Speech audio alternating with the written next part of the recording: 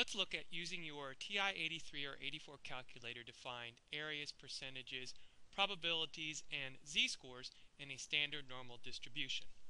First, let's look at this curve.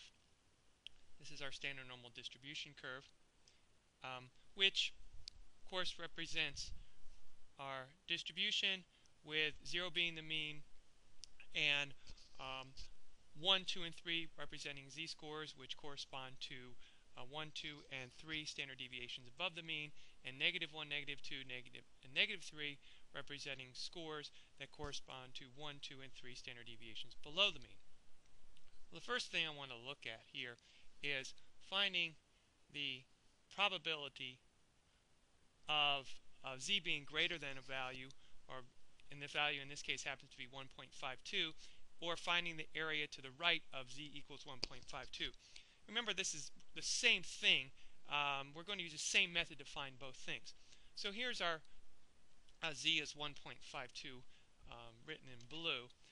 And where is that? Of course, that's over to the right of the curve. So what we did here when we did it with the table method, let's just review. And now I'm not going to bring up the table. You already know how to do the table method. I'm just going to review what we would get if we use the table.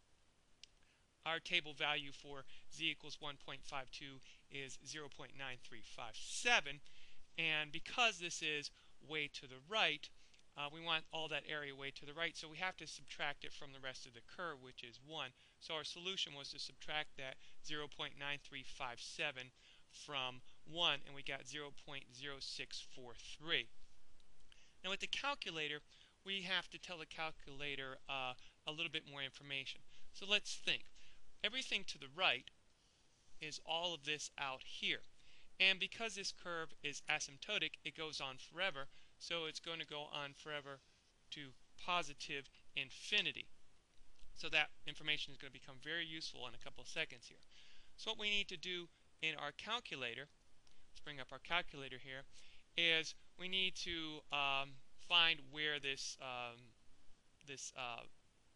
process is, or where this function is. So we're going to push second, and there's a key called vars, and above it says DISTR for distributions. And so you have a drop-down list that comes down. And what you want to select is selection 2, which is normal CDF. And in that, you want to put your left and right bounds, so your or your lower and upper bounds. Your lower bound here, because 1.52 is on the left of what you're looking at, you're going to put 1.52. And then you're going to push the comma key, which is right above the number 7. And then you're going to select positive infinity. And I know you can't do this directly on this calculator.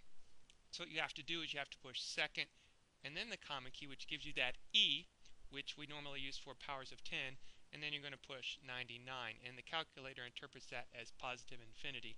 And when you push enter, you see we get a value of 0.064255, and that of course can very easily be rounded up to 0.0643. Now I want to say at this point that sometimes the calculator will give you a different answer than what you might find on a table. So you should always write down where you got your values from. This way, if you're on a test or an exam, the grader or your professor or your teacher will know where you got your values, so they wouldn't mark it wrong, because this is an absolutely valid place to get your information. Now let's look at another example. Let's look at finding the area to the left. And I want to find the area to the left of 1.3 of z equals 1.35, which is the same as finding the probability that z is less than 1.35. So the way we did this before is we went into our table and we would just accept the value. So the table value for z equals 1.35 is 0.9115, and we just take that answer. We don't have to do anything with it when we use the table. Calculator is slightly different. What we need to do is we need to understand where is the left side, because our method requires us to put in two values. So we need to say everything to the left of z equals 1.35. Well, that goes on out to negative infinity. So negative infinity is going to be our lower bound, or our left side value. So let's go back to our calculator, And let's make that selection again. Second, vars, a normal CDF. And what we're going to put in here is we're going to push the negative, which is right below the number 3. And then we're going to put second and get that E99. The calculator says that that's negative infinity. Use your comma. And on the right side was 1.35. Close that, push enter, and we get a value of 0.91149, which very easily round up to 0.9115. The next thing we want to do is something that's a little more difficult for us. It requires a little more math. It's not that difficult, but just requires us to do a little more math, is finding the probability or the area between two z-scores. So here's my example. Find the area between z equals negative 1.57 and z equals 1.23. And again, that's the same as finding the probability that z will be between those two scores. So let's kind of see where they exist. Z equals 1.23 is about right here. And z equals negative 1.57 is about right here. So we want to find all this in between. And that looks like a pretty good chunk of the curve. So the way we did that before is we went to our table and we first found the table value for 1.23, which was 0.8907. Then we went to the table value for z equals negative 1.57, which is 0.0582. And our solution was to subtract the smaller from the larger, and we got 0.8325. And that looks like about 83% of the curve. So on our calculator, it's pretty much the same thing as we did before, but now we have two actual values we can enter. So let's go back to our calculator, and we go second and get that distribution there, normal CDF, and we're just going to put our values in here. So our left side was negative 1.57, comma, and our right side was 1.23. Close that out, and here we get 0.832443. And now here's the thing, we can see that that will never round up to 0.8325. So in this case, it's very, very critical, like I said a couple of minutes ago, that you absolutely write down where you got your solution.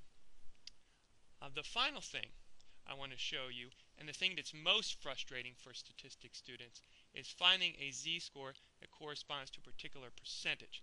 So here's my example. Find the z-score corresponding to 87%. Well, let's see, where is that on the curve?